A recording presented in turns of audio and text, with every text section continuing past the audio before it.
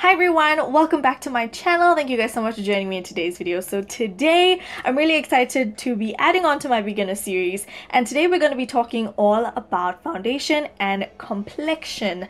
Now when I talk about complexion, I mean just makeup wise. Skincare is a whole different video, and I will have my skincare routine coming up really soon, really soon. So let's get into this video.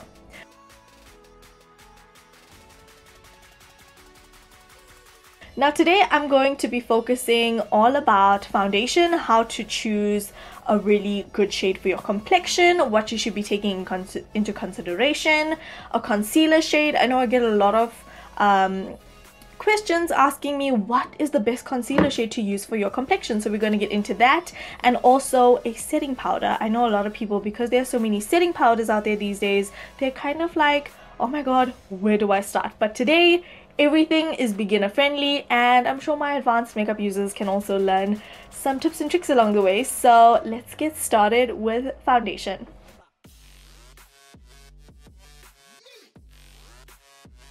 Now when it comes to foundation matching, I would say you need to ask yourself three major questions. Number one, what skin type do you have? Is it oily? Is it dry? Is it normal? Is it a combination? And if it's a combination, is it a combination of what? It's very important to understand what is going on in your skin. Combination skin type is a very broad spectrum skin type. It means your skin could be normal and dry, oily and dry, normal and oily. You get the vibe? So you really need to understand your skin type. For reference, my face is pretty normal all around the perimeters of my face, but my T-zone is pretty oily. So my skin tone is a combination of normal and oily. And the reason why I say it's very important to ask yourself this question is because it is very important to know what foundation is going to complement your skin type. If you have very oily skin, you don't really want to go in with an excessively hydrating foundation, because hydrating foundations are mostly dewy and they give you like a glow, and oily girls, for the most part, we want matte skin. So a matte foundation is better for if you have oily skin, and a hydrating foundation is better for when you have normal to dry skin. The next question you want to ask yourself is, what is my undertone? And this is the most important question you will ever ask yourself. Now a quick way of telling what your undertone is by your veins. If you look at your veins wherever they are visible, if they look green, your undertone is warm.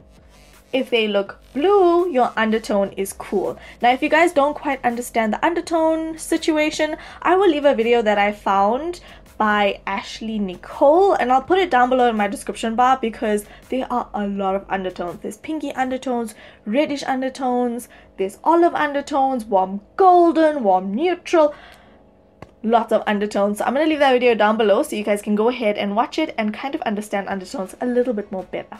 Now the last thing, the third question you need to ask yourself is, what am I looking for in a foundation? What are my concerns when it comes to makeup? For example, do you want to cover acne? Do you want to cover pigmentation? What foundation are you looking for? Are you looking for something that is full coverage to cover everything up? Are you looking for something that's natural? Are you looking for like a soft perfected look? You really need to understand what it is you're looking for in a foundation, and find a foundation accordingly, if that makes sense. If you're looking for a more full coverage, perfected, snatched look, then obviously you will go for a more full coverage foundation. Alrighty, so that is out the way. Now let's get into matching foundation to our face. Now I have three foundations here, well actually two foundations and one BB cream, just to show you guys how close these foundation matches are, and the kind of colors I like to go for, and the troubleshooting techniques you guys can use. I know some of us do have darker necks, like our chests are very fair, we have darker necks, and our faces are in between the shade of our neck and our chest. So what do we match our face to? Do we match it to our neck? Do we match it to our chest? Do we match it to our face? which is it. Personally, I feel like if you have a darker neck, I like to go in with a foundation that is a little bit darker than my actual face. I find if I go in with a foundation that is my exact skin tone shade, it looks, how can I say, it kind of looks a bit ashy against my dark neck, if that makes any sense. But this is just my preference, you guys, but you will eventually find what works for you and all that good stuff. So it's all about preference at the end of the day. Now I like to swatch my foundation shades right here on my jawline. I'm gonna go in with the Maybelline Fit Me. I can get away with using this shade off camera, but on camera it looks very olive, like very olive. Next I'm going to take the shade 334 from Maybelline Fit Me. This is definitely a camera friendly shade. That's what that looks like. Then I'm going to go in with my LA Girl BB cream. Now I'm using all drugstore products for this, because these are the products you guys will be reaching for when you go to the drugstore. So I'm just gonna blend out the shade 332.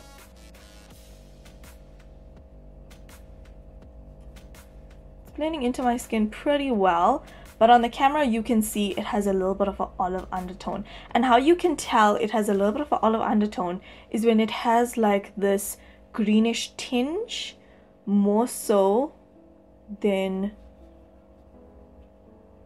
golden. So I'm going to blend 334 from Maybelline Fit Me. You can see this is a beautiful golden undertone. It is slightly darker than my actual skin tone. And then I'm gonna go in and blend out the LA Girl. So now that I've zoomed you guys out, can you guys see how these foundations look on the skin? This is the BB cream, this is 334, and this is 332. So my perfect match for my personal preference would be 334. So let's apply that to the face and see what a difference it makes.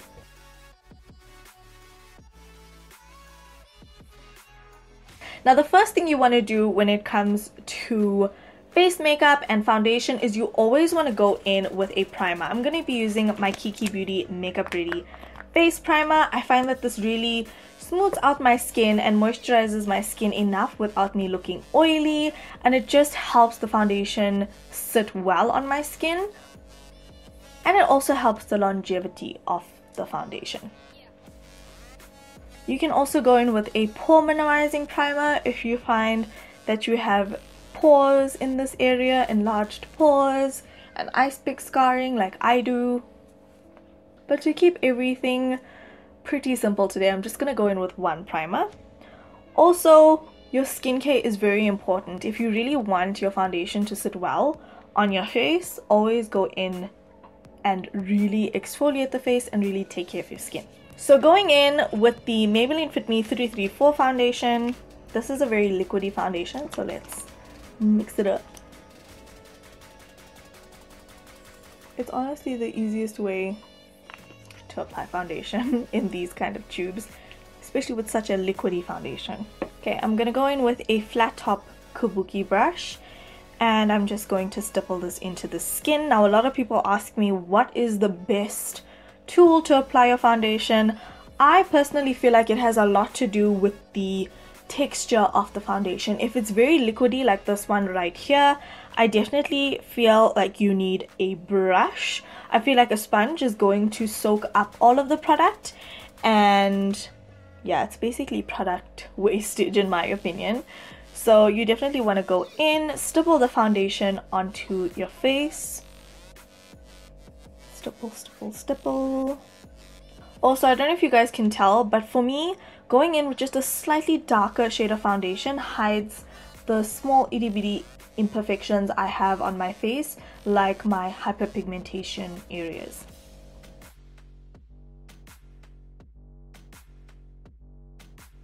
Okay, Okay, so I'm going to leave the one side of my face bare just so that we can compare the natural side with no makeup with the makeup side. Now, when it comes to concealer, a lot of people are confused with regards to what shade should you go for. Should you go 5 shades lighter? Should you go 1 shade darker? Whatever the case may be is. Personally, I like a really bright under eye area. Now, when I first started applying makeup, I used to go in with this concealer shade. This is from LA Girl. This is the LA Girl Pro Conceal. This is in the shade Warm Honey. This used to be my go-to shade until I became really fancy and bougie, and now I go for like 5 shades lighter.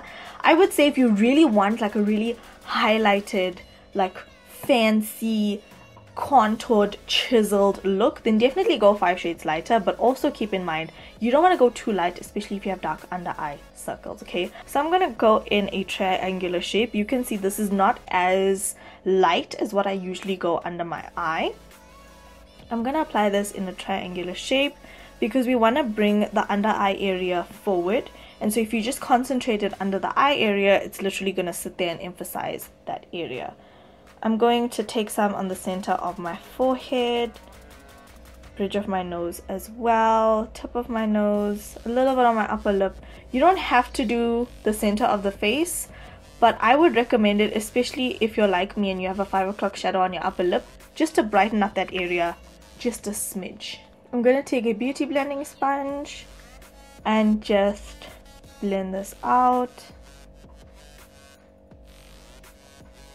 Now, on a day-to-day basis, you can go in with a shade of concealer that is your exact foundation shade. But if you really want a little bit of a brightened, awakened look, then definitely go for a shade that is slightly lighter than your foundation shade. And especially if you have dark under eye circles, it is not going to emphasize your under eye area in any way, shape or form. You guys can see what a clean, nice under eye area that gives me. So this is what the face looks like perfected.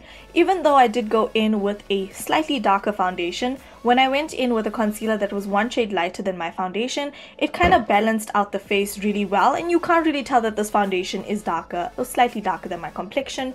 Also, when you compare it to my face and neck, there's not too much of a harsh line of demarcation where you're like, okay, she's definitely wearing a mask.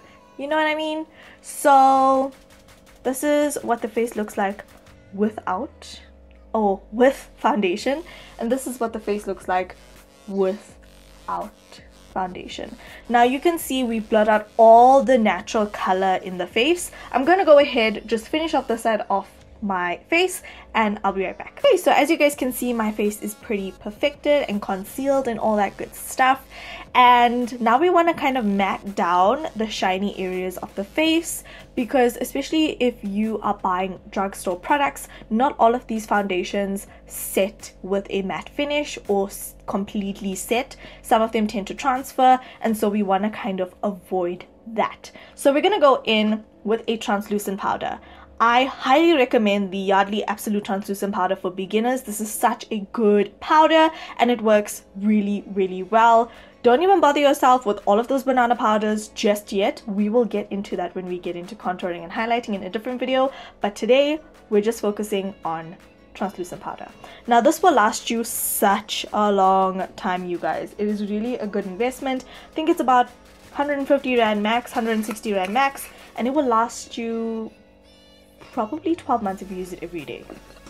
I'm almost out of mine. That's a problem.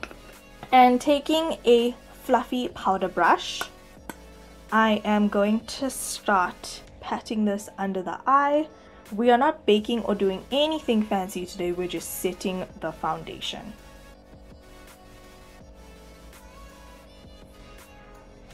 So I'm just going to set the face.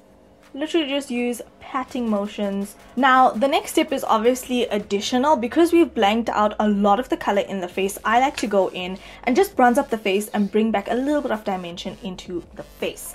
So I'm gonna go in with my Essence Matte Bronzing Powder, and I'm just gonna go along my cheek area, along my jawline. You guys can see it's adding a little bit of definition without actually chiseling out the face, if that makes any sense. And on an everyday basis, this is pretty much what I would do. I would stop at the bronzing, put on some mascara, put on some lips, and be out the door. I'm gonna go ahead off of camera, finish up the rest of my makeup, and then we're gonna talk about tips and tricks that I think you guys should use when buying foundation.